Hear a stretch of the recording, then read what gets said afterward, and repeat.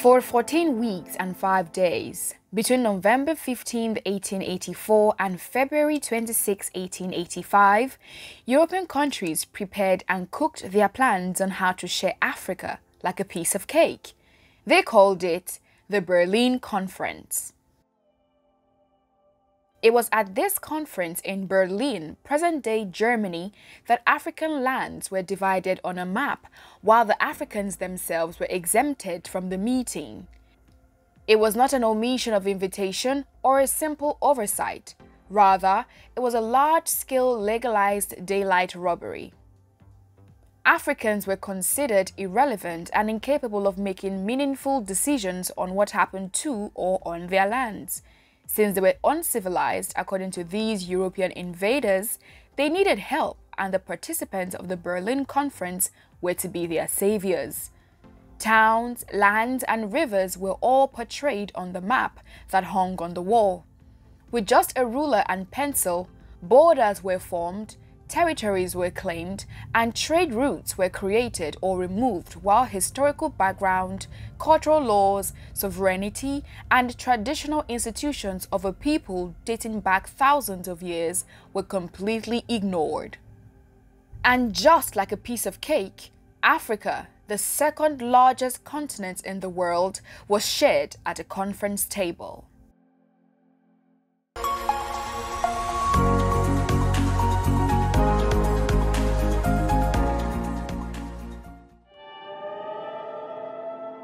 The Berlin Conference was organized by Otto von Bismarck, the first chancellor of the new German Empire, who was concerned with securing portions of the continent within which exploration had begun. The conference birthed the General Act of the Berlin Conference, which had been nicknamed the Scramble for Africa. The conference consisted of top European nations who were invested in exploring the resources that abound within the continent.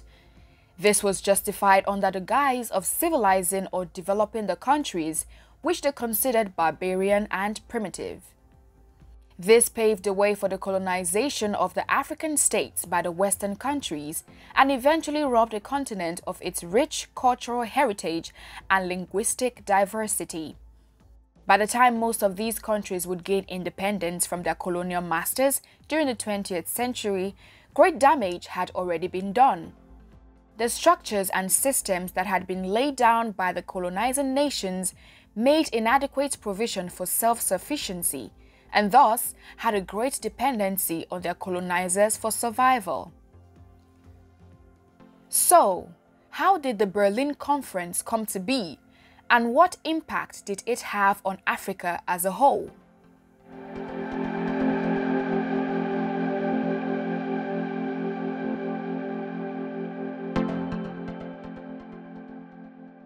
There was a general belief by the Europeans that Africa belonged to no one in particular and had to be claimed and developed.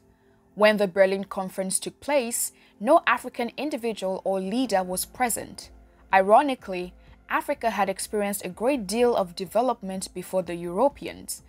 By the 13th century, different empires within Africa had attained global prominence, drawing the attention and curiosity of the Western world.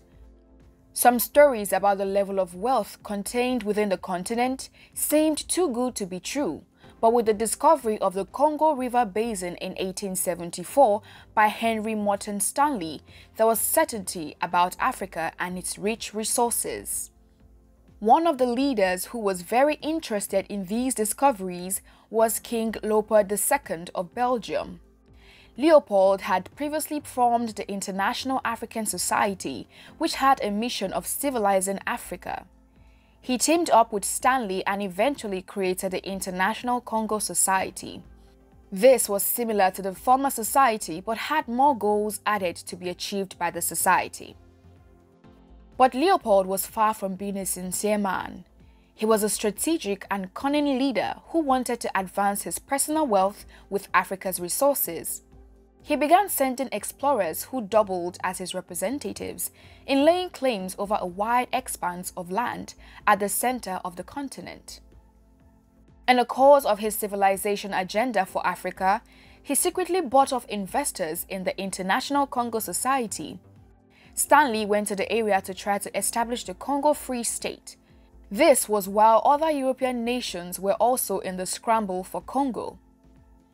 France, on discovering Leopold's hidden agenda, sent their own explorer, Pierre Savognin de Brazza, who created Brazzaville and mounted the French flag, while Portugal laid claims as well on the Congo area, which they backed by treaties signed with leaders of the ancient Congo Kingdom.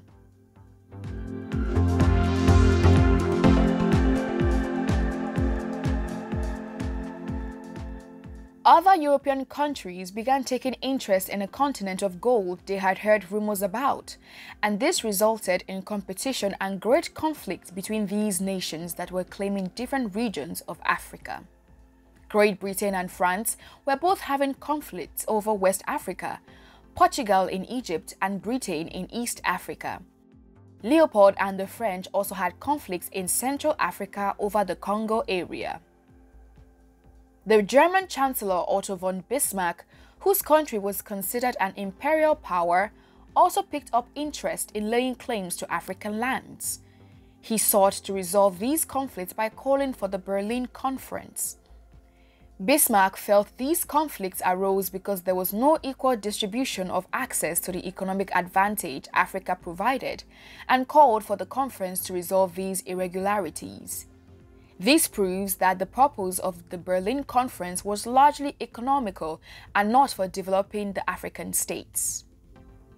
Countries such as the Austro-Hungarian Empire, Belgium, Denmark, France, Great Britain, Italy, the Netherlands, Portugal, Russia, Spain, Sweden, Norway, and the Ottoman Empire were represented at the conference. The conference began on November 15, 1884, and went on for 14 weeks and 5 days, ending on February 26 of 1885. In the Berlin Conference, territories claimed by European countries were to be legalized, formalized, and then drawn on the map to avoid further conflict. Trade routes were also agreed upon amidst colonies, and a framework for colonizing territories was created. Explorers were to be sent out to explore the African lands. Then, they would proceed to offer protection to the indigenous people of that land by signing treaties with them. Finally, the European explorers or ambassadors would return to their home country with the treaties signed. Then, the government of that country would inform or negotiate with other European countries so that their claim over the African territory would be recognized and uncontested. In all of these establishments, Africans were not included or considered, although it was their land that was being divided. They were regarded as incapable of ruling themselves. It would also be interesting to note that most of the time, the indigenous rulers did not even understand what the treaty was about or what they were signing. In some scenarios, these treaties were signed by makeshift leaders who did not exactly have the authority to do so. However, one African leader saw through the tricks of the Europeans. Menelik, an important leader in Ethiopia who would eventually become emperor, wrote a letter to the participants of the conference clearly stating that Ethiopia would not be needing their protection. Although his letter was ignored, Ethiopia and Liberia were the only African states that were not colonized in the scramble.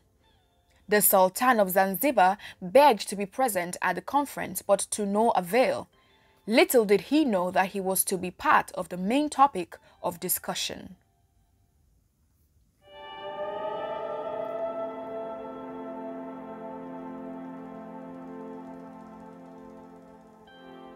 The General Act was the outcome of the Berlin Conference, and it made provisions for different trade routes and the framework for colonization. It addressed different issues bordering on the colonization of the African states. It confirmed the Congo Free State as the private property of King Leopold II, and also confirmed the free trade proposal by making the Niger and Congo rivers free for ship traffic. The General Act also included the signing of the international prohibition of the slave trade. More importantly, it established the principle of effectivity, which stated that powers could only possess colonies if they actually possessed them. This also meant that any country which wanted possession of any territory in Africa would notify other signatory powers for formalization and recognition. The Berlin Conference was a glaring disregard for Africans. The Europeans saw their views, opinions, and ownership over their lands as irrelevant. 14 countries were duly represented at the conference, and at its conclusion, 8 out of the 14 countries started possessing different parts of the African regions. The 6 other participants, such as Austria-Hungary, Russia, Denmark, the Netherlands, Sweden, Norway, and the United States, did not take any formal possession of any part of Africa. However, by the end of the 19th century, all African states except Ethiopia and Liberia had been colonized by the Europeans.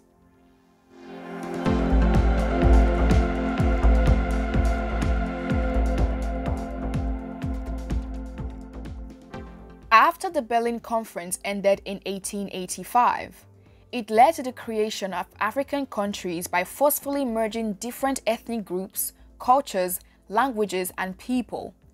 This, of course, overrode the existing groupings, boundaries, and regions within the continent. The conference legalized what was not legal and created a ground for cooperation between the European countries on taking over the African states.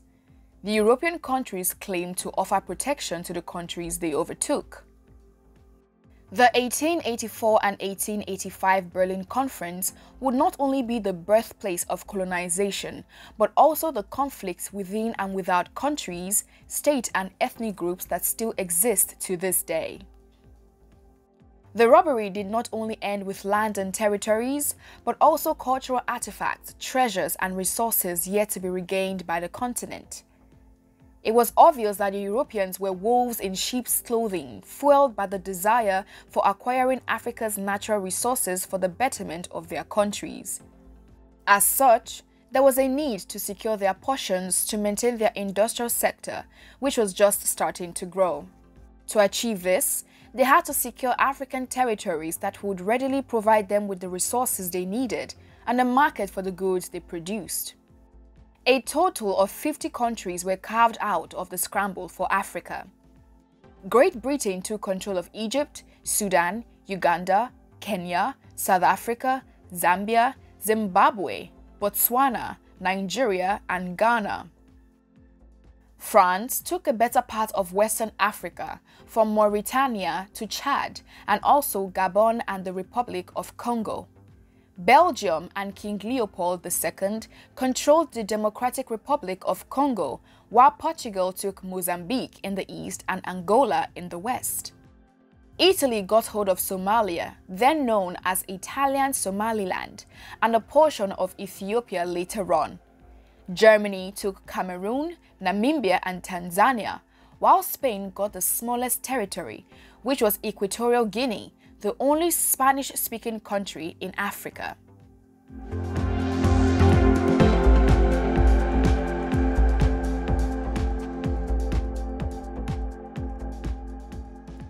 The Berlin Conference, which lasted for over 3 months, still evaded serious problems and questions that were left unanswered. Many of the representatives had not stepped foot on African soil and somehow assumed they could understand and manage the complexities of the African states. The sovereignty of the African states was not recognized, yet treaties were needed to be signed to legalize the relationship between both parties. This in itself was contradictory to the claims of the European states. Although the General Act seemed to prohibit the slave trade, it is on record that over 10 million Africans in the Congo area died under Leopold's leadership due to starvation, diseases, and war. The act was used to gain approval and legitimacy in the public eye by the European countries, but did not in any way alleviate the sufferings and conditions of the locals under their colonial masters. The locals were brutalized and used to further his selfish interest. The concept of free trade was unrealistic, as many of the colonizing countries would not readily allow free trade within countries they had invested heavily in colonizing.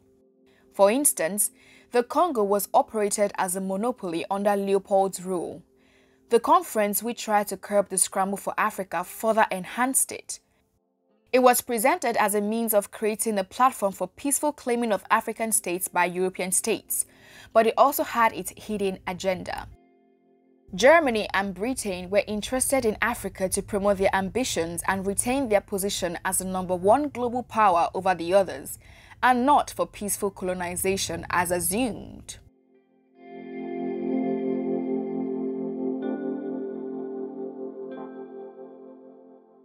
The Berlin Conference held entirely different consequences for the continent involved. For Europe, it was just a failed enterprise, while in Africa, it created long-lasting damage that is still visible to this day. Some of the damages done by colonization have been said to be too large to be repaired. Even after gaining independence, most of these colonized African countries are still ill-equipped to be well run by themselves. Greed and corruption are the order of the day, and conflict still exists within the African borders. Some African diplomats have called for redrawing the African map and redefining the boundaries laid by the colonial masters. But there are also fears that this might aggravate an already politically tense climate. These fears have created another group of the opinion that the colonial boundaries be respected. Nevertheless, this does not suffice for the damages that run deeper in the cracks within the continent. It has been 137 years since the Berlin Conference ended, and one can only help but wonder if Africa would ever recover from the effects of the European invasion and plunder.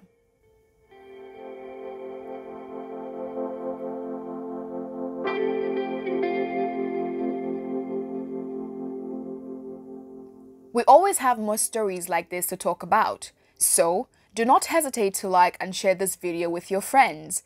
You can subscribe to our channel and turn on the notification bell to receive the latest videos as they drop. Also, if you would like to know more about the difference between French and British colonialism in Africa, do check out our next video.